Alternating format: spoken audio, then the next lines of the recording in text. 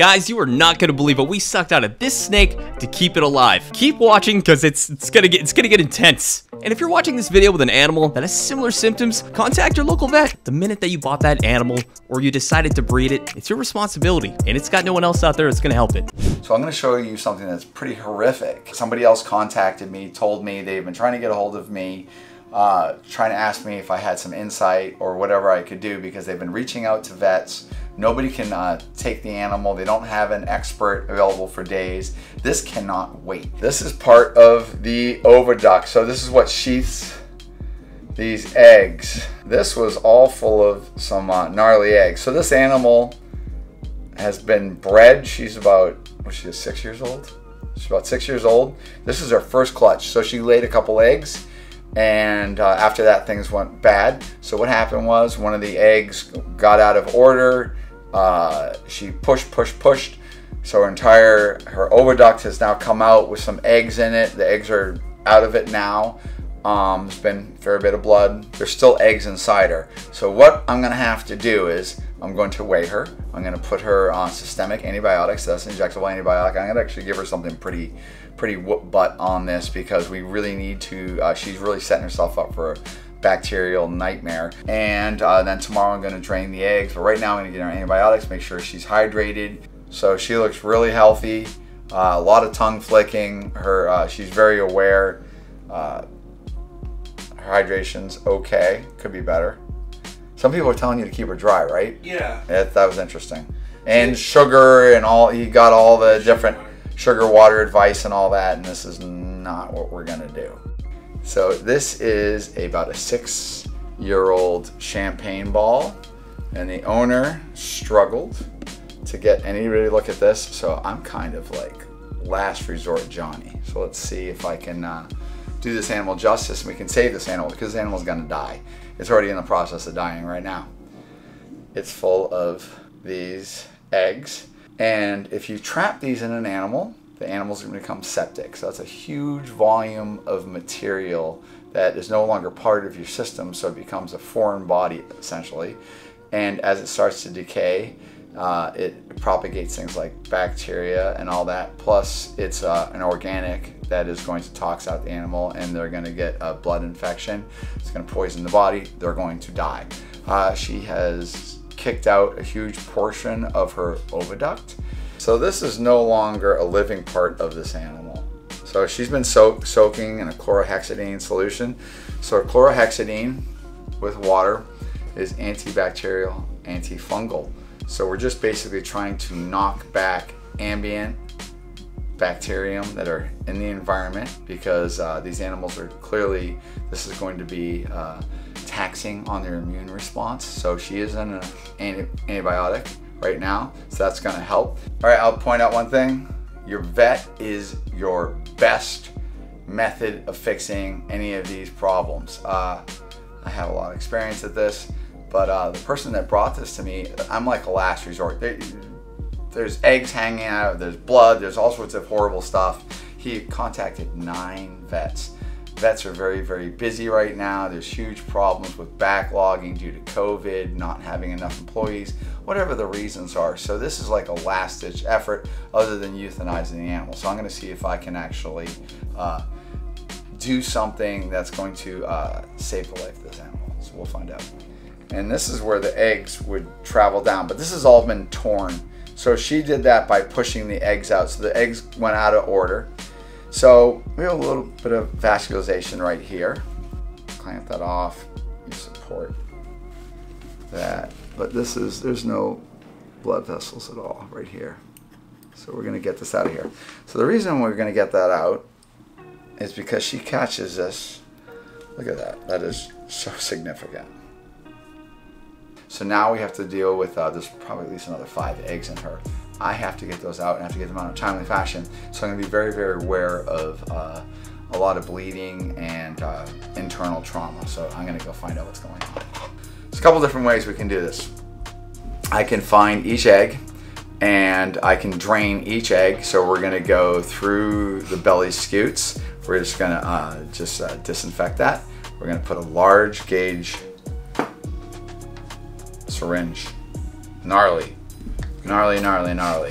And so let me tell you something about pain. So we're not going into like important organs. We're just gonna go, so it's a little stick through here, it goes into the egg. There's not a lot of pain involved. In this case, we have the eggs, which I need to get out of the animal. So I'm really just interested in draining the eggs, and then we're gonna manually push them to see if we can get them to come out. If I feel like it's gonna tear a lot of blood vessels, what I'll do is I'll drain the eggs, and then I'll actually just do supportive therapy on the animal and see in the next couple days if she can actually you know, kick them out herself. So if we have the exit and up here, and these all come down in a tube. The problem is the tube is out of order. So now you have maybe an egg that's down here trapped in the oviduct, but it's up here. And if I push too hard, I'm just gonna continue to rip. This is straight chlorhexidine too. But she's already gone through like beta, I see. Oh goodness, this was smart. It's right between the scales. Ready? Yep, I'm ready.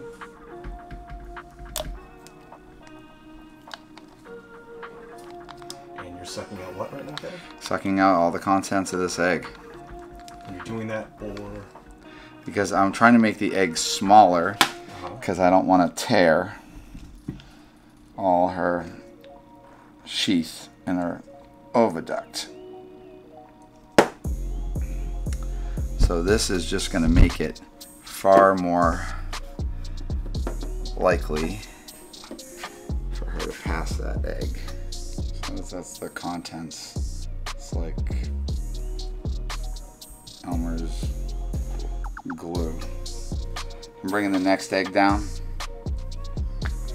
Right there.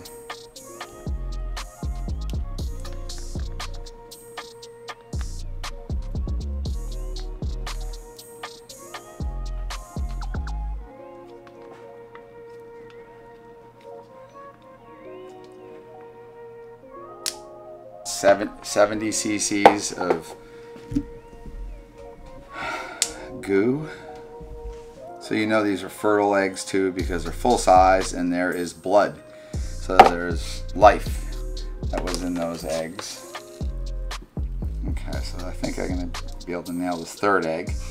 Once again, going through the opening. I hold my finger right there, make sure definitely into the egg.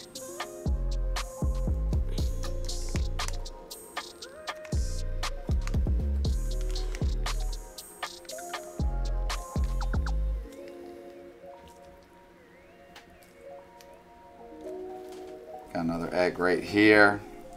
So you got to be careful when you're pushing. Like a vet knows if they push too hard, you can, if it's stuck, it can tear that sheath in the tube, and then the blood vessels will just start bleeding and internal, all that. So you have to be aware, is the egg actually moving down with a reasonable amount of pressure that does not cause a bunch of tearing. All right, so I nailed it. I think there's a ruptured egg inside her from before.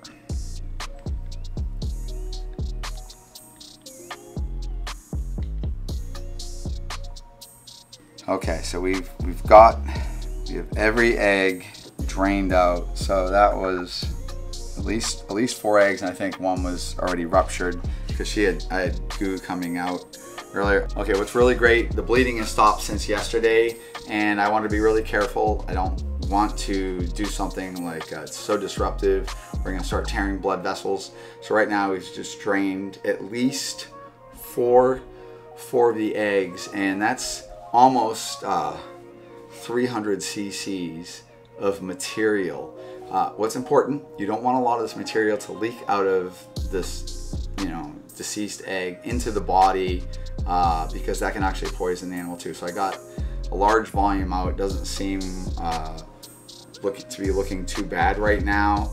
And what I'm hoping now is I'm going to put it back into a water solution. She's going to continue with antibiotics. I'm keeping her in the ambient in the mid 80s. actually probably 86, 88 degrees. I'll put her in an incubator, keep her in a shallow water solution, make sure she's hydrated, and I'm gonna hope with enough room in that bin, she can move around and actually start voluntarily passing eggs. So that's the next thing. So right there, we're just gonna set her up, stabilize her, and then see what happens. Hey guys, this is specifically for our Patreon subscribers and anybody that's interested in Patreon. Once a month, we're gonna get into a chat. We're gonna do it on Discord. We're trying to figure out when we would do it. So about an hour, and it's gonna be myself and those people on that tier, and you guys get to ask me all sorts of questions. So the one thing that I want to do here is, there's people that keep all sorts of reptiles. I have a general knowledge of reptiles that some people might think is interesting. And so if you have things, let's say breeding or questions, and you want to learn all sorts of different things, you probably want to get in that thing where you're going to have some time with me and we can talk about this, and it's going to be to the benefit of everybody in the Patreon. And hopefully we're going to find that it's interesting enough. So I want to do something that's special to you guys, to celebrate you guys and your interest in us and your loyalty. And this might be the way to do it. And for the existing Patreon people, you guys are great, because you're really just, you guys are just jumping in there and you're showing your support for us, but you're really not asking for anything from me. So I want to give you guys more.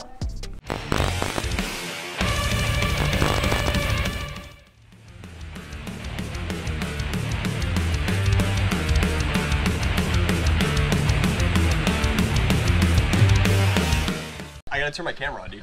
You didn't turn your camera on!